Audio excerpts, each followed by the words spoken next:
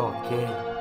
Koh Ker is situated between the southern slope of the Dangret Mountains, the Gulen Mountains, Nom Gulen, in the southeast, and the Tabang Mountain, Nom Tabang, near Tabang Minjay, in the east.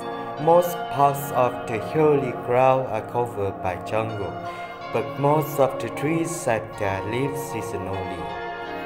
The city of Koh Ker was on the most important strategic route at the Khmer Empire, coming from Angkor and Bangmali to Koh Ker. This road led to Prasat River here, and from there to Phi Mai in Thailand and Wat Phu in Laos. The region of Koh Ker is relatively dry. Numerous water tanks and canals were built during the 9th and the 10th century to ensure the water supply. These days, water is pumped up from the depth of the 30 and 40 miles. The history of treasures.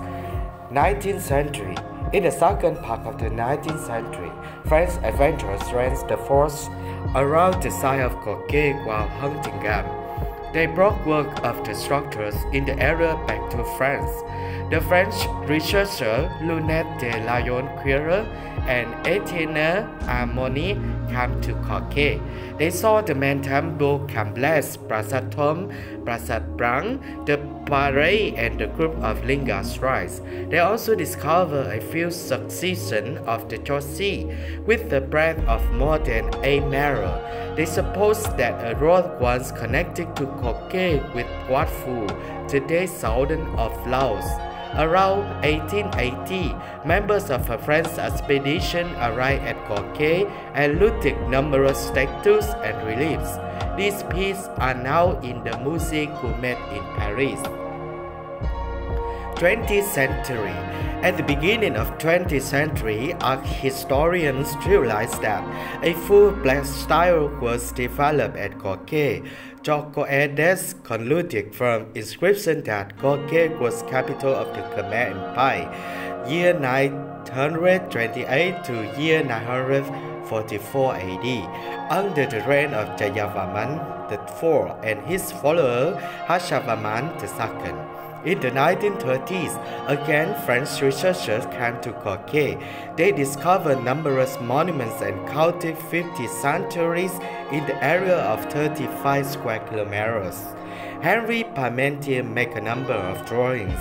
After an interruption because of the reign of terror of the Khmer rule, research at the Koh Ker continued by Apsara, French, Japanese, and Australian scientists.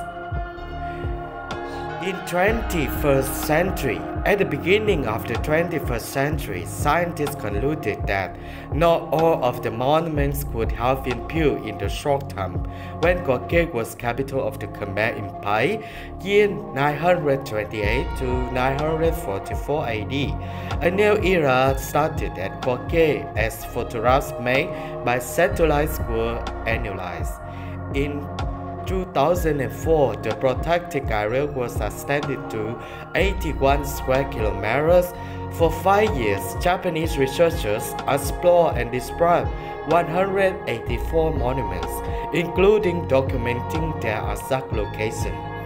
The Australian researcher Damian Evan and his team were able to verify Lachon-Cuer's theory that there once was a Khmer route between Koh Ker and Wat Phu, probably the most important strategic route of the Khmer Empire.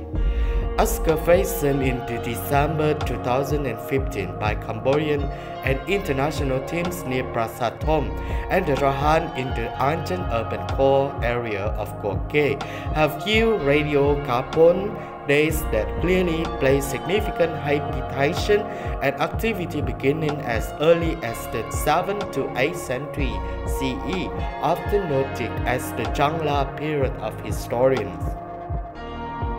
Some pottery types may date to the earlier Funan period. Over 24,000 artifacts and artifacts were recovered from the 3 test sites. Artifacts are mostly pottery fragments with local and exotic types representing over 1,000 years of site use throughout the occupational cycles. Exotic pottery types include Chinese stoneware and glazeware from the Song-Yuan period. Other exotic pottery include Thai and Vietnamese stoneware that generally date to the late Angkor and post-Angkor periods. Possible Persian pottery dated to the 9th century has been noted as well. Thus, Koh Ker has been linked to the long-distance value chains for considerable time span. Although the mirror may have been significantly repurposed during the 10th century construction boom heyday of Jayavarman IV, site use and activities continue well beyond the 10th century. Intensity of activities and density of the occupation may have oscillated over time in relation to political and socio-economic factors, natural and human resource management variables, as well as environmental phenomena may have also played significant roles related to trends in popularity, population, and productivity. The project is part of the Nalanda Srivijaya Center Field School led by the Dr. Tikali Latinis and the Dr. E. Darit Aksara National Authority, with further support from the National Authority for previous year.